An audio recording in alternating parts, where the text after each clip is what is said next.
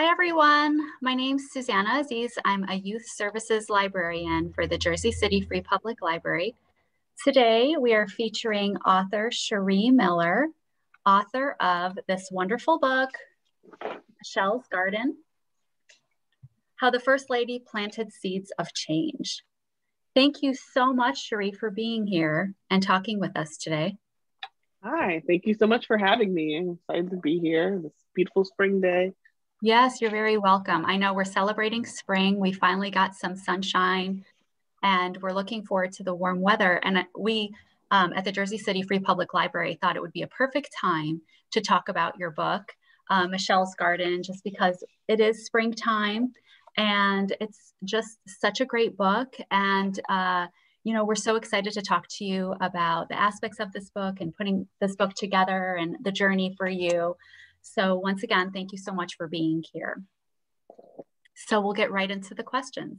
Sharee, could you please tell us a little bit about yourself, a little bit of your background information? Are you a Jersey City resident or a New York City resident? Yeah, I've actually lived in both New York and New Jersey. Currently, I live in Jersey City. Originally, I'm actually from St. Thomas in the U.S. Virgin Islands. That's where I grew up, and when I went to college, I decided to go to Pratt Institute, which is in Brooklyn. Yeah. So I went there in 2008 and then I never left. So I've been here for about 10 years, probably more. And then I just recently moved to Jersey about 3 years ago and I love it. That's wonderful. So you've been here a while. So, basically what do you prefer? Do you prefer more of a city life, or do you prefer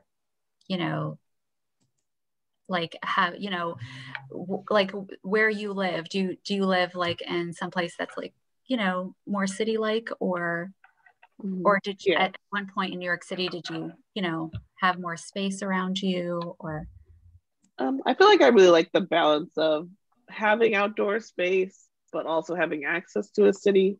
Because even when I was in New York, I lived in Brooklyn, so it's not like I lived in Manhattan. So I was still could have some space.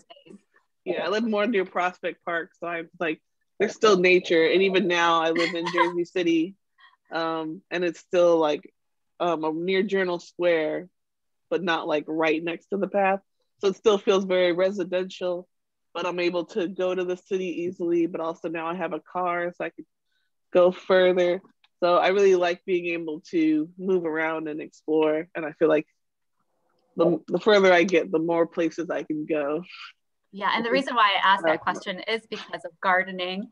So, I lived in Brooklyn and near cities at one point too, but it's always nice to at least have room for an herb garden or whatnot, just a little bit of space works. Whereas Manhattan, you're just like you said, just, you're given barely anything there, but there's always room for a window garden, I suppose. Yeah, I definitely didn't have room for that until we came here, because we actually had actual outdoor space, even though it's just a balcony, so it's not like a garden area or a grass area or anything, but we could have pots and actually grow tomatoes and potatoes. Yeah, I love doing all of that as well. I think it's fun, especially getting kids involved and seeing the whole process, and that's why I love this book so much. So I really love your illustration style. And I think it really does appeal to children. In the end, well, I just want to show everyone. It's so intricate, and I love your characters, and I love the detail, and I love how you kind of show the process through your journey, through the journey in this book as well, for First Lady Michelle Obama and her garden and her story and her process. So I just want to say I really love your illustration style. I think it's really unique, and I think you do a fabulous job with that. Thank you. So one of the go ahead. No, sorry, go ahead. One of the things that I kind of wanted to focus on when I was starting the book was making sure that I was making sure Michelle Obama was identifiable, but still like in my style. Because, you know, I didn't really want it to be like super realistic, but I still wanted you to be able to tell that it was her. So I did have to do like a couple sketches trying to figure out like, how do I simplify her? And I kind of just went with like her like kind of face shape and her nose shape and her eyes, and like kind of found like a classic hairstyle that she wore a lot. So I think I got a good likeness of her going. It looks like her. It's absolutely, it's spot on. And I love, you know, President Obama in there as well. Just being a dad, just, you know, just a family at dinner. I love that. It just really gave them like just a typical family feel, even though they're anything but that. Yeah. So could you tell us a little bit about your publishing journey? How was that? Did you always know you wanted to write and illustrate for children? I know you said you attended Pratt, so did you have like a vision to do that? Yeah.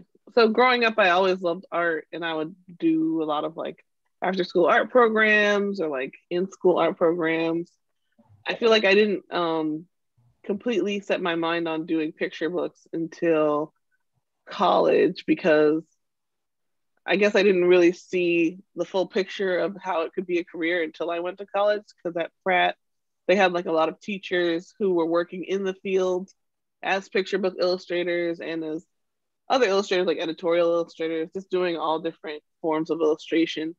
But I really was interested in making picture books after like talking to people who actually made picture books for a living, and being able to join organizations like SUEWI, which talks to you a lot about making picture books, and like visiting other illustrators at their studios.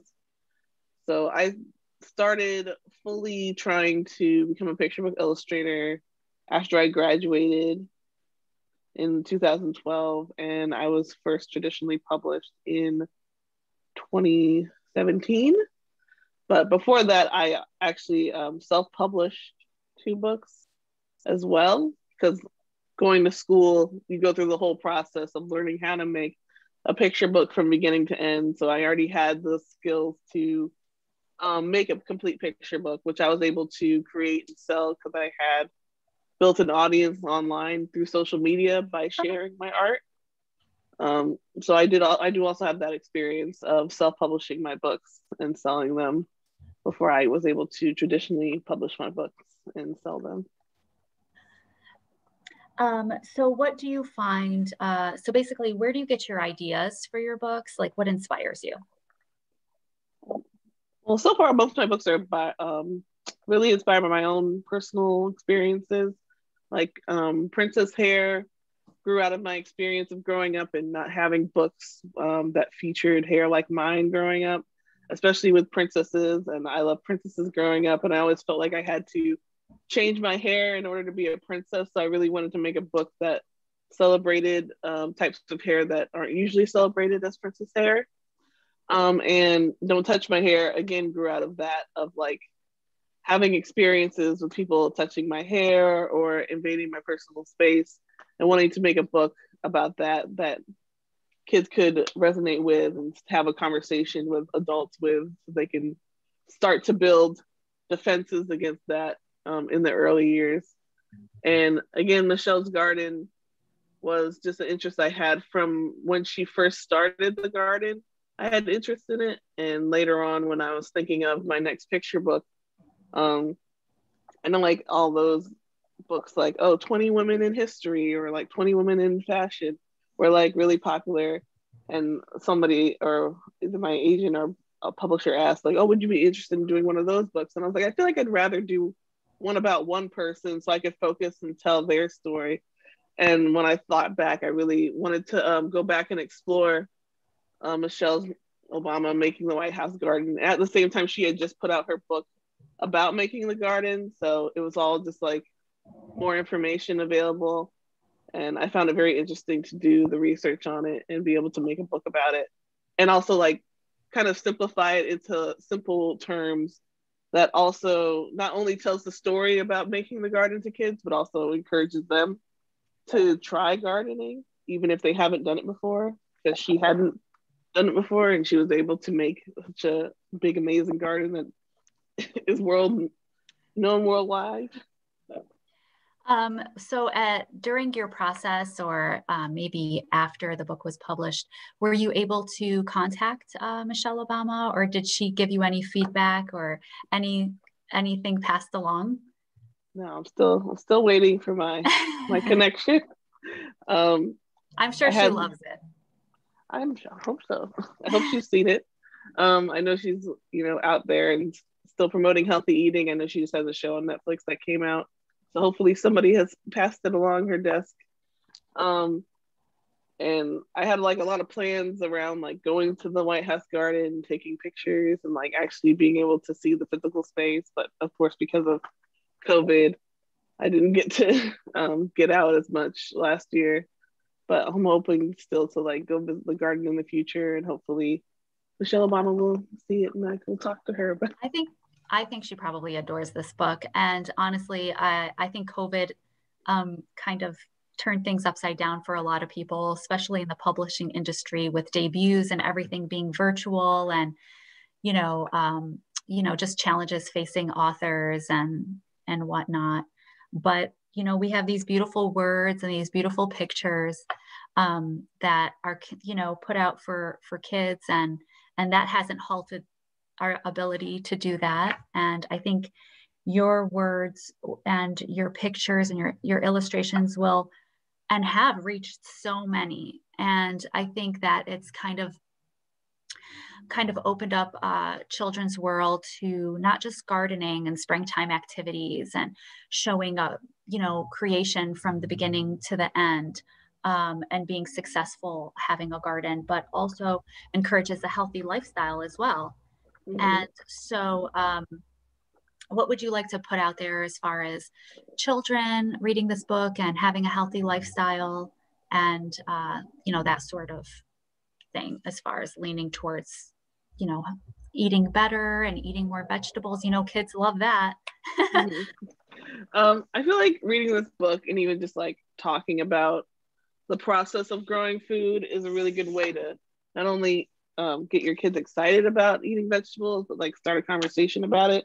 Because even in my visits with students so far, I've been surprised how interested they are in the process of gardening and even eating vegetables. I feel like just presenting it in a fun way, like a book, and like showing them illustrations of vegetables gets them thinking about them in a separate way than just like, you have to eat this thing.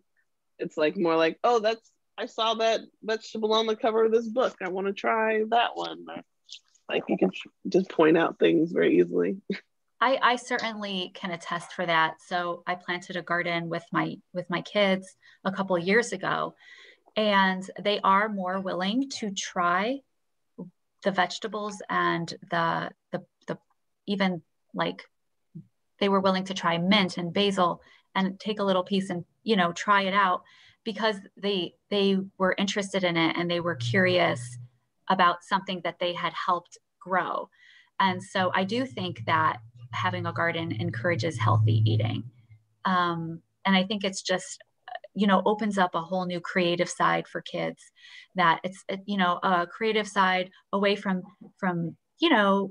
crafting or paper or paints or colors, and as far as like crayons and markers, but that you can also be creative with your hands, using your hands to create, using, messy things like dirt and just combining all of these aspects of the outdoors life to even create something beautiful. Yeah, even if you don't get all the way to like fully gardening, I feel like just going shopping for new recipes with your kids and like involving them in that, and involving them in the cooking process also makes them interested. Like, oh, I cooked that part, or I got that vegetable. Make them get all the vegetables. Yeah, they'll be like, I picked that one out. I want to eat it. Type of thing. Like, yeah, I think them being part of that process, like, shopping, choosing for what they bring in the house, or gardening, and being creative, I think it just opens up doors, and I think it really does a lot for children. Mm-hmm. So do you Personally, like from your own experience, just because you do illustrate and you do write, which one do you find more challenging for yourself? I feel like writing is always more challenging just because I'm so used to illustrating. Like I said, I've illustrated or I've drawn pictures my whole life. I've also been writing, I guess, but I feel like professionally writing has a lot more, I guess, at stake in my mind. So it doesn't feel like it comes as easily, but I do enjoy writing. And it just feels like something I have to work on more, even though I'm constantly working on drawing, but it feels more like more fun. Like if you're drawing every day, it doesn't feel as challenging as writing every day. Yeah, I can see that. Would you say you would have more fun with the drawing opposed? Yeah, I think a lot of people would agree with that. So which one of your books is your favorite? Do you have a favorite? Currently, my favorite is Michelle's Garden. I just feel like when it comes to making books, you have to like live with one for so long. And just like I've lived with this one for a year, making it and just like writing it over and over again and drawing it. And I'm really excited for it to be out. And I love so many parts of it, like you said, the family dynamic, being able to draw all the beautiful fruits and vegetables, and like just having it be real in my hands. It's very exciting right now. What advice would you give to young writers and illustrators? I just keep practicing and like don't I don't know, don't stop drawing, because I feel like a lot of us started out interested in writing and illustrating, and we stopped because we felt like it wasn't good enough or it didn't fit some lofty standard that we got along the way. But I feel like as long as you continue to draw and write, your skills will only get better and better. And like there's no one way to write or illustrate.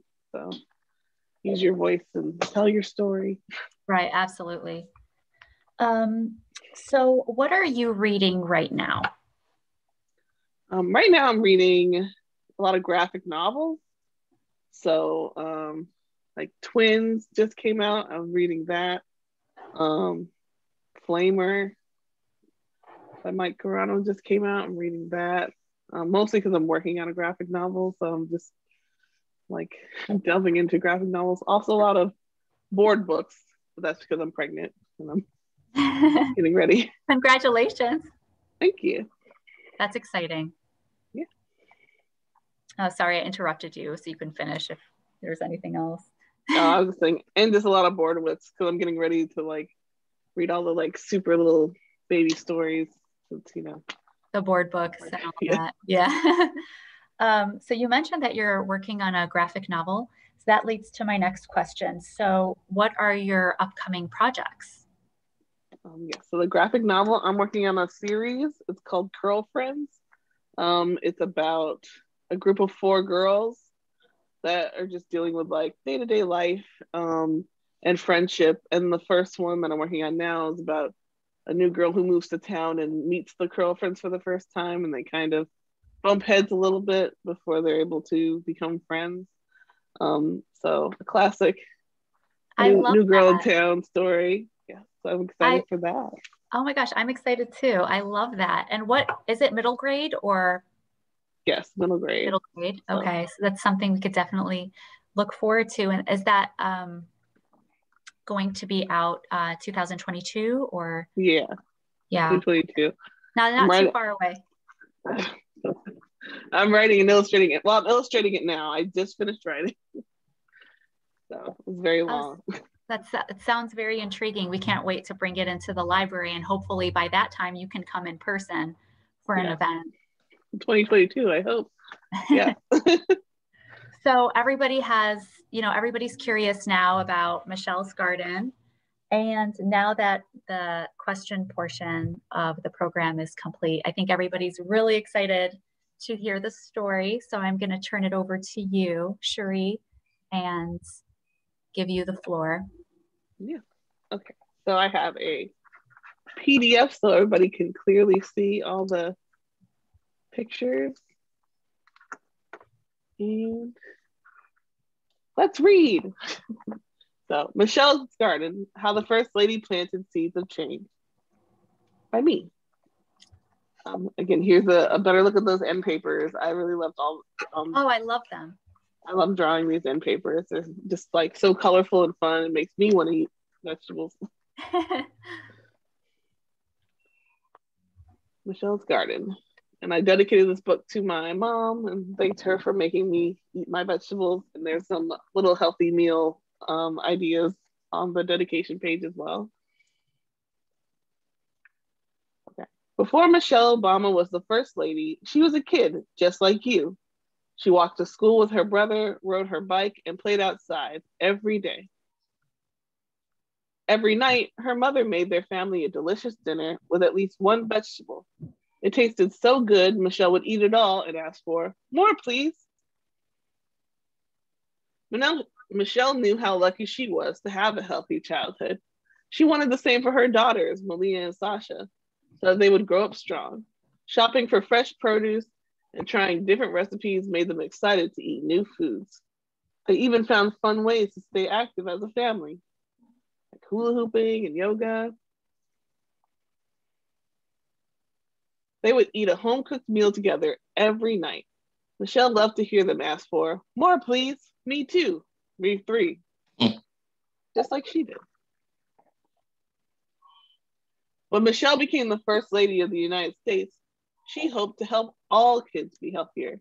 She just needed a way to get them excited about eating more fruits and vegetables. One day, while walking on the White House lawn, she told President Barack Obama, I have an idea. I wonder what her idea is. There's a little hint in the clouds, a little broccoli cloud, a little carrot cloud. She would plant a kitchen garden. There had been gardens at the White House before, but this would be the biggest one ever planted. It would be large enough to feed everyone in the White House and its guests and still have plenty more to share. A beautiful garden to inspire others to do the same. There was just one problem. Michelle had never grown a garden before. Where should she start? What tools did she need? What would she plant? Everyone needs help when they're trying something new for the first time, so she gathered the White House chefs and gardeners to teach her how to build and care for a garden. And she invited local students to learn along with her. Together, they gathered everything required: soil, shovels, watering cans, and most importantly, seeds. A garden this big would need lots and lots of seeds. And a fun story about her little green gloves up there at the right, they're actually a gift from Barack Obama when she started gardening. They picked a sunny spot on the lawn and got to work. They moved rocks, dug up dirt, and fertilized the soil. Then they made a hole for every seed. Each plant had a section which was marked with a small sign so they wouldn't forget what was planted where. There was no rushing nature, but there were things they could do to help the garden grow big and strong. They watered the plants every day, especially when it was hot outside. They even defended the plants from critters that wanted to nibble their fruits and veggies before they were ready. Like that little bug that wanted to eat their carrots. There was a lot to do, so Michelle made sure everyone pitched in, even President Obama. The little gardeners were nervous. Will they grow bigger than this? How long will it take? I wish the plants would hurry up. But all their hard work helped the garden flourish until it was finally harvest day. Look at all those fruits and vegetables. They got tomatoes, strawberries, eggplants, cabbage, kale. Their garden was a success. Everyone gathered onions from the ground, sweet peas off the vine, and berries from the bushes. Some vegetables were so delicious, they didn't make it into the basket. Everyone was eager to finally taste all the food they had grown. Michelle wasn't sure if the students would like all the fruits and vegetables, but they ate every bite and asked for More, please. So much food had grown from those first small seeds. There was plenty to share, so they donated to people in need. Michelle's garden started as a small idea and grew into something bigger. She inspired more families, schools, and urban communities across the country to build their own. Now each seed sprouts new hope and brings us closer to growing a healthier future for kids just like you. Now, this is supposed to turn and be like the final spread, but it's hard with the PDF. But that's the end. And in the back of the book is this really great picture of Michelle Obama actually working in the garden in 2010, and a really fun activity where you can start your own garden with just a paper cup. So, the end. Thank you so much for that. Thank you. I think that's a really good idea. Maybe we could incorporate the cup garden into our summer reading program, because I think that's actually a great activity for kids in our area to take part in, and any kid really. Mm-hmm. And I love your illustration of the fruits and vegetables. I think they're so great. And I love them all together. So colorful, so, like really makes you celebrate your fruits and veggies, right? Yeah, thank you. Yeah. It's like a rainbow. Yes, it's absolutely a rainbow. So thank you so much, Sharee. What a treat to have you read your book to us. So we totally feel so honored for you to have visited us today. And I wasn't sure if Joe, were there questions for Sharee? No, there haven't been any questions. I've been checking. I do have a question. Okay, sure. I lived in Jersey City. I still consider me as a Jersey resident. Where I lived, my house we grew a garden, and our backyard went into the Lincoln Park. We grew tomatoes. Only problem was the squirrels, the raccoons, and the possums got into them. But we tried to save. We saved a lot of tomatoes, and they were delicious. And so, and we tried to. If the problem we sometimes tomatoes, other times we grew flowers, and I think that was the best, having a big backyard like that, especially when you overlook Lincoln Park. Yeah, that's great. Mm-hmm. I know, but then you got to worry about just feeding all the wild animals. Yes. Yes, we had the same problem. Mm-hmm. We had caterpillars though. Yeah, and the bees help make flowers grow and the vegetables grow. That's we need bees. They're important. Yes, bees are very important. I tried to do a garden last year, but it was mostly an herb garden, and caterpillars had actually eaten all of our parsley within an hour. It was like all gone. There was like a family, I think, of caterpillars. Yeah. And I guess they really love parsley, so somebody loves parsley. I didn't think many people liked it, but apparently caterpillars love it. Yes. So my kids were actually really tickled by that caterpillars loved parsley. So I think it is funny to open up discussion with what a garden could bring. I know I also seen, like, on social media, people setting up hidden cameras to find out what kind of critters visit their gardens. Like there were groundhogs and bunnies and moles, and I think that's really cute too. It's like, who knows who's kind of enjoying a nice summer or spring lunch in your garden, and who it's actually benefiting. Yeah, have like nice little wild visitors. Yeah. It kind of reminds me of that Peter Rabbit. So I think, yeah, I think it's cute. That's another cute one. So thank you so much, Sharee. Thank you. And we hope you'll visit us again soon. And thank you for your book reading today, and for telling us about your process and about your books. And we look forward to seeing more books from you in the future. And we look forward to having you in person. Yes, me too. It was a great. Thanks for having me. You're welcome. Thanks again. Hey. Bye. Bye. Have a good day. You too.